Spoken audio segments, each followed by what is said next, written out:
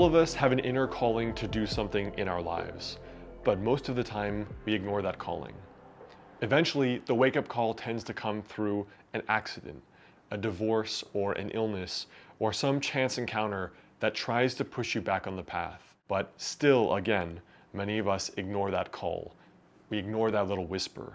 But what if listening to that inner path, the inner directive as I call it, was more important than any healing intervention that a person tried? That what if listening to the inner whisper, that inner voice, the thing you can't explain, was one of the essential pieces to healing? Well, I think it is. And I think in this video, we're going to talk more about the healing path, something that has transformed my own life as someone who was sick for a very long time. Hey guys, I'm Dr. Alex Hein, doctor of acupuncture and traditional Chinese medicine, and author of the health book, Master the Day. So before we jump into this video, there are two very important links right below the video there. The first is if you'd like to become a patient of mine locally in Los Angeles or virtually via telemedicine, you can reach out to my private practice right below the video to book a call. And the second is I put together a free guide, which is 4 daily rituals that could potentially help you add years to your life with traditional Chinese medicine. Again, those are both right below the video there. I once had a client years ago, before I was even in the field of medicine, and even though I was helping her with sort of life coaching, that kind of life purpose aspects, she had always had all of these health problems. And she was saying, you know, I've been trying to achieve my goals and trying to change my life and trying to quit my job and find the next direction going forward, but it honestly wasn't not knowing what to do that was the problem. For her, really her health was the main problem. I mean, she was a New York City finance person, she was a high performer, she was married and not really happily married. And so when you look at the combined stress of her day-to-day job, her marriage, the fact that her health was the limiting factor in actually changing her life, one would think that that would be something that we would focus on instead of the actual strategies and the tactics for living a better life, you know, like goal setting. But go figure, I hadn't heard from her in a very long time after we finished our coaching session, and some years later, she had reached out.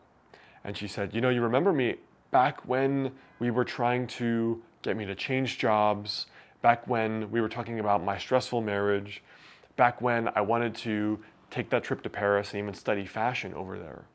Well, she said, guess what? I know that my health was the limiting factor back when we spoke, but I since have quit my job and got a divorce, but guess what happened? I don't have any of those health issues anymore. And after we had this conversation, it made me think about so many people go after the tactics, the strategies, the supplements, the doctors, the alternative doctors, trying to palliate or change the symptoms or work on some aspect of healing. But it's that saying that there are no incurable illnesses, only incurable people, that keeps coming back over and over and over and sort of haunts me when I think of her story and even my own story and the lives of so many people here. Because very often you can try hammering this problem over and over and over, but what it needed wasn't a hammer, right? What it needed was the person needed to quit that job. The person needed to get that divorce. The person needed to move cross country. The person needed to start trusting their gut instincts and start trusting their hunches. I would say the most telling patient demographic that I hear this from is people with cancer. I mean, more than anyone, people given terminal diagnoses who are told definitively from their physician that they're going to die. Nothing really puts life quite in perspective like a death sentence. And whether or not they will ultimately die, only time will tell. But ultimately, what happens is inevitably the people that want to live decide to wake up. The people that don't really want to live, they don't care. That's a relief, because cancer and disease is a final ending to a long, difficult life and signals rest. They can give up. But for the people that want to live, this is the most essential wake-up call. And the most essential wake-up call means that they're going to now do what they've always wanted to do, which most of the time is listen to that gut feeling, that thing within that they always had wanted to do. Now, for many people, it's a lot like Bronnie Ware, the hospice nurse who wrote her book, The Regrets of the Dying. And she said that the number one regret of the dying was that I wish I'd lived a life true to myself, not the life others had expected of me. In other words, in layman's terms, I wish I did what I actually wanted to do. Do you have the job you have right now because you want it or because it's security? Do you have the job right now you want to do? Are you in that career because it's something that you're passionate about, or because your mom and dad said you'd never be able to make it as a dancer? Is your life what you actually want, or is it something that you've lived really out of fear? Because maybe I should use the word security, which is fear. Worth thinking about. But I know that within all of us, there's something we really want to do. And we have these hunches and these hints and these little canaries in the coal mine that come up from time to time. And whether you listen to them or not will determine whether or not your life gets better and bigger every year, or whether it stays the same and it stays small every year.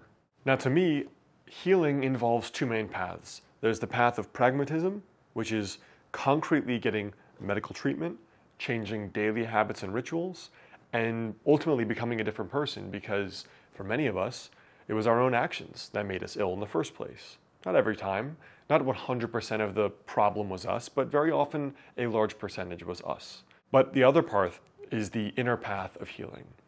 The inner path is really paying attention to those whispers before these little things become big things. These little things become the accidents. The little nagging back pain, the little nagging headaches, the nagging insomnia, before those things become a problem that you can no longer ignore. Because unfortunately, really, once they get to the point where they're so big you cannot ignore them, very often that's the point at which it's too late and something has gotten to be something that has consumed your whole life. So the inner path, to me, is always trusting that calling, that whisper, that vocation, that thing you've always wanted to do, that gut feeling about do this or don't do that, even though everyone is saying do that. Trusting those inner hunches and those inner gut feelings, in my experience, for people that are chronically ill, is often as essential as the linear progress that happens through getting conventional medical advice. So the inner path, trust those gut feelings and those hunches, because very often they're there to try to help you heal, and they're there to get you not repeating the same thing and getting the same results, but they're trying to take you on a path that your gut feels is right, you feel it to be true, you don't know it to be true because there's no evidence yet. But if you trust that, in my experience, more times than not, it'll lead you to the proper healing path. So my 2 cents for today on the inner aspects of healing, as someone who's known what it's like to be sick for many years of his life, trust that gut feeling. Just like you would trust it, hopefully, when it comes to marriage or your career or your life, trusting it when it comes to the healing journey is often essential. All right, guys, that's what I have for you here today. Check out these other related videos and those links to download right below this video, and I'll see you soon.